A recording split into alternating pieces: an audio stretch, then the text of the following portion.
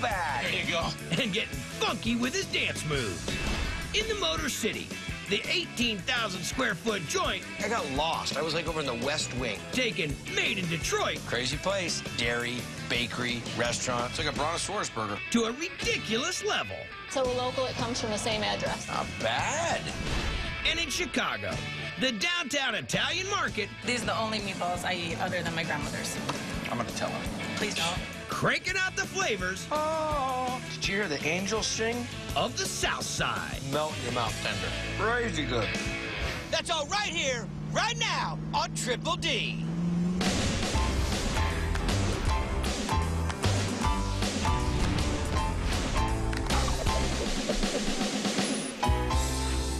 I'm cruising through the downtown of Vancouver, British Columbia, just a few blocks from the water. Now, the business people in this area are looking for a quick lunch. The great thing about this corner is they can get a quick lunch that's also fresh, local, and wild.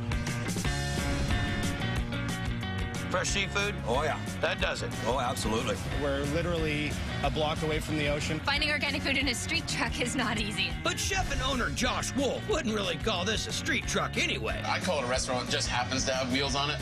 Because this place is a permanent fixture on downtown Vancouver's Varan and West Hastings. So how'd you pick this corner? For me, it was really important to be in a spot where people do lunch. I want people who want to eat. No problem. Vancouver's a city that really believes in their food. Local food is something that's really important to us. So, of course, you gotta have the Canadian mashup poutine. How do you describe it here? Classic poutine, French fries, a beef gravy or brown gravy, and cheese curds. But this poutine is the fresh, local, wild way. We're not going to use brown gravy.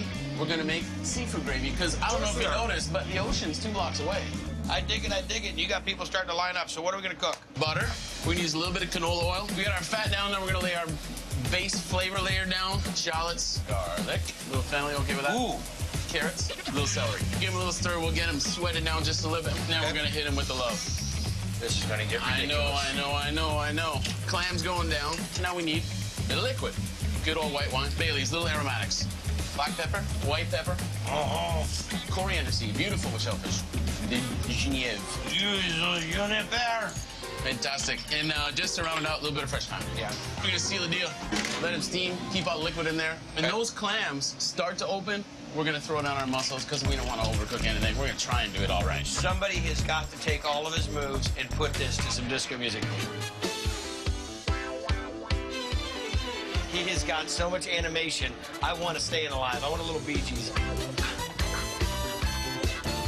We're going to separate the liquid from the mussels and clams, and we're going to chill those down so we can handle them. Now these are cooled down to where you can handle them. Look at that beautiful mussel. So clams and mussels, shells back in. Shells back in. Next up. Now we need something to put all those beautiful shellfish into. So we're going to talk chowder. So really, we are making a chowder.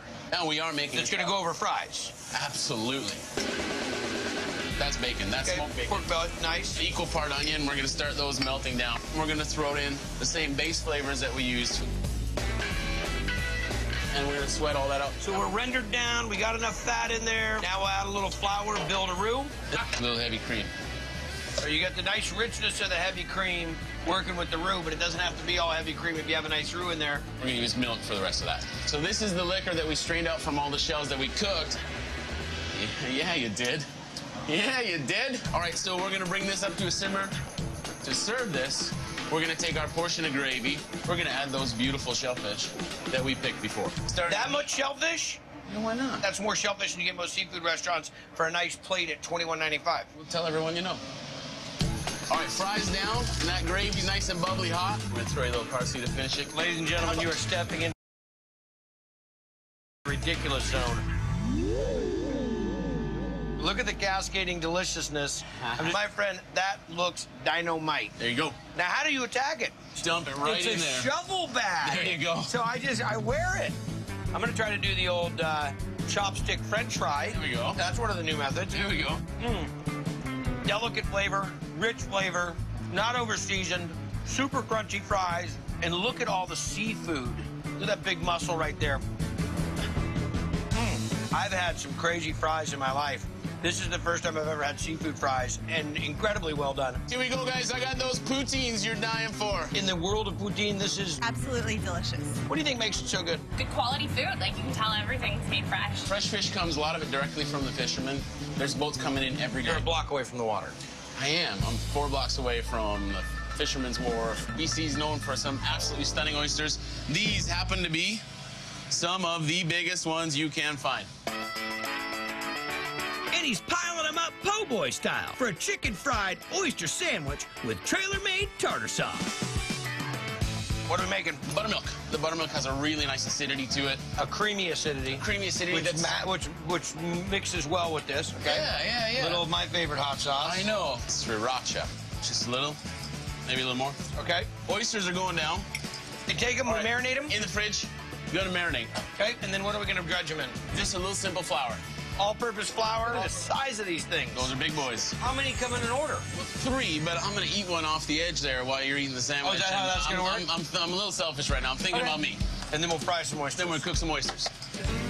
Real Down simple. to some canola oil. See those. Gorgeous. Ready? Pull them. Little salt at the end. Boom, we're gonna serve them up. Beautiful, soft, toasted bun. Tartar sauce on both sides. 1, 2, 3. And one for me. All right. Romaine lettuce. I love shredded romaine lettuce on this one. Simple. That's all you. Look at that.